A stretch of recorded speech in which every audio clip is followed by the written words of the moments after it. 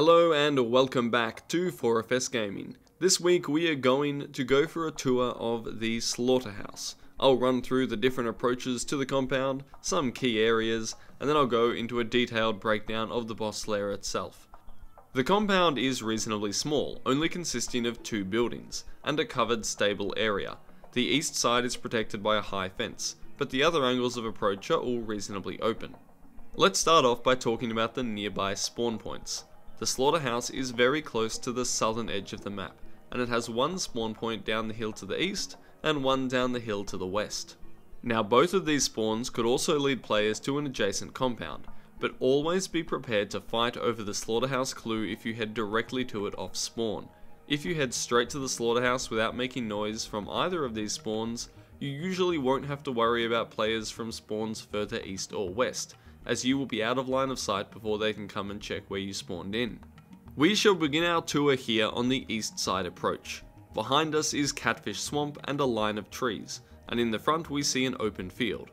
This field often has zombies, hives, crows, and explosive barrels, so I usually prefer to go around rather than across this field.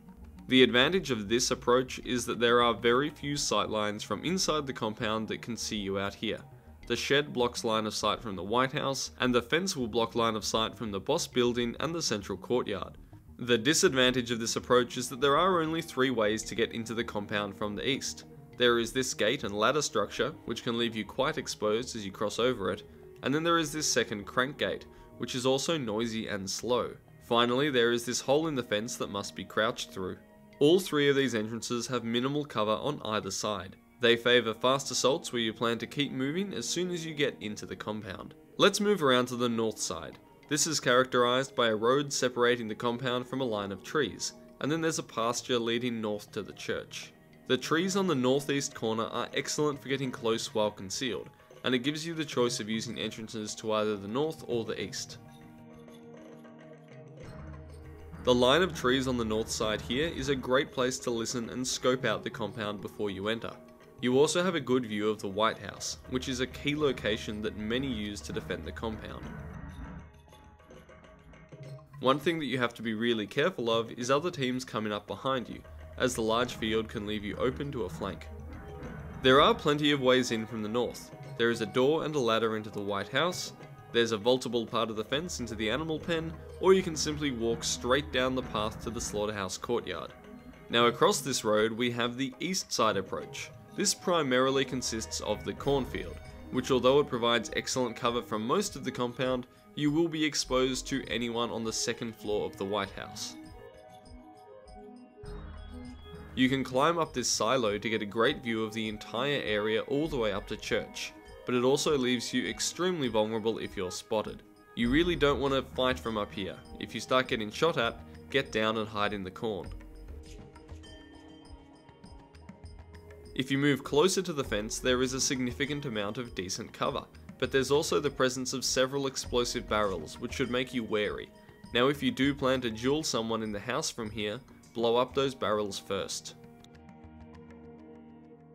This clump of trees further south offers valuable concealment, when approaching from Devant Ranch or transitioning from an eastern to southern approach. Just be aware that there are plenty of sound traps here. There's normally at least 2 murders of crows and a chicken coop. Moving to the southern approach, we can see a spawn point, along with a very common extraction location. The southern edge here has plenty of trees and other soft cover, and it doesn't take long before you are completely concealed from the White House, leaving only a few doors from the boss building to conceal possible enemies. If you suspect that other hunters are trying to defend this compound while sitting in the White House, this is a good angle to approach from if you don't feel like challenging that position. So as we have seen, the north, west and south sides are very open, with lots of ways to cross into the compound, but the east side still only has those 3 entrances. You can however get out the east side very quickly, due to these stacks of hay that can be mantled to get over the fence. And you can do that over here as well. Now before we move on to the compound interior, I would just like to remind everyone that 4FS Gaming now has our Patreon page up and running. It allows people who like our videos to support us in making more and higher quality content, and also get early access to some videos, and a say in what kind of videos we put together. You can check all of that out in the description below. So on the inside of the compound, we have the main yard. This area is infested with grunts, sometimes a meathead, and often has explosive barrels. It is also very exposed to shooters in both the main building and the White House. I tend to stay out of here unless I need to grab a clue. This shed, however, is much better to sit in, provided you can clear out the armoured that often sits here first. You can use this area and that hole in the fence behind you to sneak very close to the main building without being seen, and you can push in rapidly after that through this sliding fence. Just be careful because the White House windows do have open line of sight to this area, so make sure it's cleared out first. Now, I've mentioned it a lot, but this White House is probably the most critical part of this entire compound. It has a lot of sight lines to almost every direction, and it's large enough to move about in to avoid explosives. You can get up on the roof, escape or enter it in lots of different ways, and it often houses the compound clue. Controlling this building is pretty important in that you can't really attack the boss room from any direction other than the south if this house is occupied.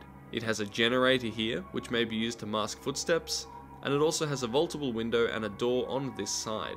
The north side is maybe the safest to enter from. It has a door or a ladder up to the balcony.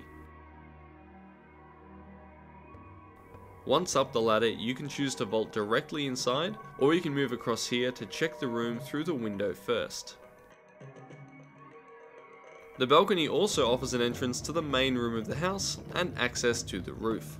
Now, from the ground on the west, you can enter through a window, a door, or another window.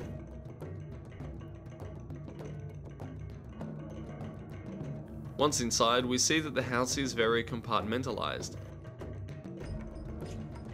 It's also close to some noisy dogs that will get set off if you stomp around too much inside. There are some sneaky sight lines in this area as well to the rest of the house. Moving upstairs, we can find the only south-facing window, which can cover the eastern entrance to the boss room, but not a whole lot more than that. The north side of the house provides 3 windows in different directions, giving you excellent views of the rest of the compound, the woods to the north, and the cornfields to the west. Now, the main danger about being in this house is if you let people get too close to you, you can lose your advantage, and they may be able to throw in some grenades or rush you with shotguns. If you head out onto the roof, there are also some great sightlines in all directions except the north. However, like all rooftops, you are going to be fairly exposed. Fortunately, the slope on this roof is such that you can use it as cover to peek over, affording you a decent amount of protection, at least from the east and the west. Now let's move into the boss lair itself. This entire building is the boss lair, and as soon as you step foot inside, you are in its territory. It is very large, but only single story. Another feature of this lair is that it has a lot of holes, missing planks of wood and such that allow easy entrances for grenades and dynamite. On the west side, we have this small door, which can be barred, but it is not always barred, and there is also this more protected slide door, which will make more noise. Around the south, we can find 2 more red doors, both of which may or may not be barred depending on your luck, and of course, whether they're barred or not will spawn differently every game. Around the next corner to the east, we can use these haystacks to take different peeking angles, and on this side we find 3 windows. At least one of these will always spawn with the red frame that can be opened, but other times they can be boarded up or blocked with metal. To the north, we can find these double slide doors. They are noisy, but give you room to avoid traps while entering. And the final, perhaps the most important entrance, is this small vaultable window hidden away. You cannot see what's on the other side, so to prevent getting shotgunned or landing on a bear trap or concertina, I recommend throwing in an explosive first before jumping through. The cloud of dust it makes will also give you great cover to push out from once you're inside. So there are certainly lots of ways for people to get into this lair, plus the holes in the walls that bullets and explosives might travel through as well. Note, however, that the boss lair is kind of divided into east and west sections, with 2 entryways allowing passage. Through using bear traps or concertinas, you can actually cordon off an entire half of the boss lair, and then not have to worry about all of the entrances in that half. A number of other important places is this slit here, which allows you to see the hill coming up from Devant, but you are going to make noise if you move around here due to all the pots, pans and cans next to you.